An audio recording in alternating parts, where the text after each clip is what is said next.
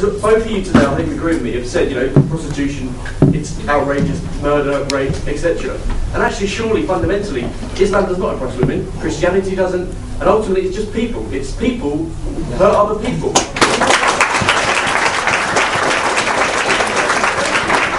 Surely then, if people make people, and people make the laws, and people make the power, surely, if the question is the main oppression the people we put in power, whether that be Britain, India, Egypt, Pakistan, USA, then surely isn't it the power structures we have in place? And as young leaders, is it not up to us to change them?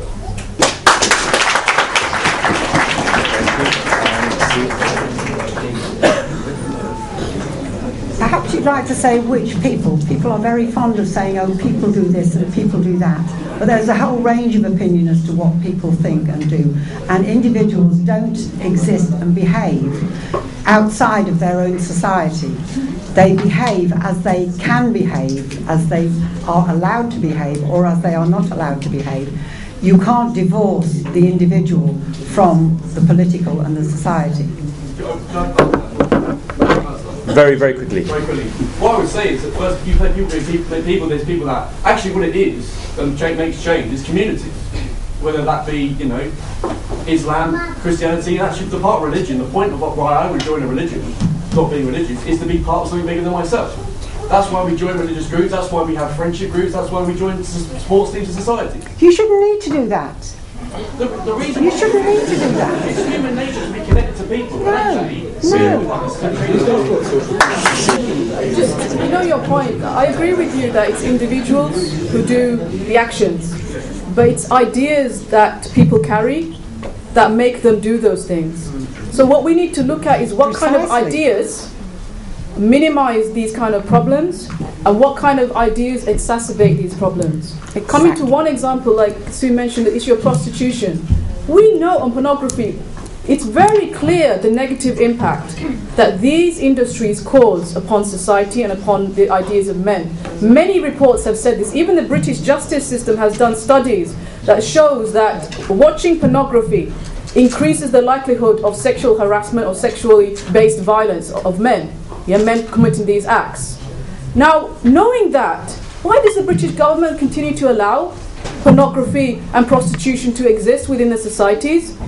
Because capitalism as a system will always put profit over women's dignity, no matter what. So therefore, this is what we need to address, the values which can actually lead to a better society, well, not just women, but also for men and children. Thank you for that as well, because today you reopened my eyes as well. You made me think the person who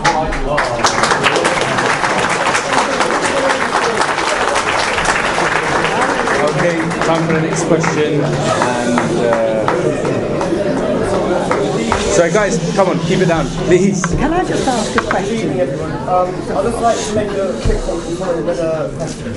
Start the question again. No, he didn't actually say anything. Just. First of all, this country, as most of the West, is secular. The Christians' role in lawmaking has gone hundreds of years ago, so I don't know how you could argue that Christianity has any role in today's society. Now, my question is that in this society, women are purely seen as objects. Okay? Now, if there were anything more than objects, you wouldn't have hundreds and hundreds of magazines photographing when a celebrity has a spot or a sweat. The society's flocked over that. It's like, oh, you know what? She has a spot. Oh my god, and also, even these powerful, not powerful, but these women in high places, pop stars, movie stars, they can never wear the same thing twice. Like Lady Gaga, she wears the same thing twice, yeah? It's like, oh my god, she wore the same thing twice, yeah? That's why she's gone to the extreme, yeah? Sorry, can we let him finish? That's why she's gone to the extreme, yeah? I'll put her on meat, yeah?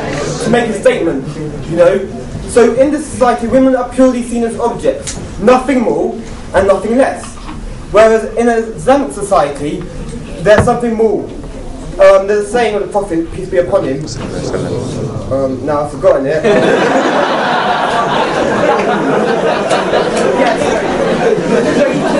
The greatest thing of value in this world is a pious woman. Okay? Now, that shows the emphasis of society that they have morals and piety. Something more than a material possession. Something more than, oh my gosh, you have a sweat patch or a spot. You know, Yeah. Okay. Yeah. We get the point. Thank you. So, which of the speakers? Sue, do you want to? Yeah.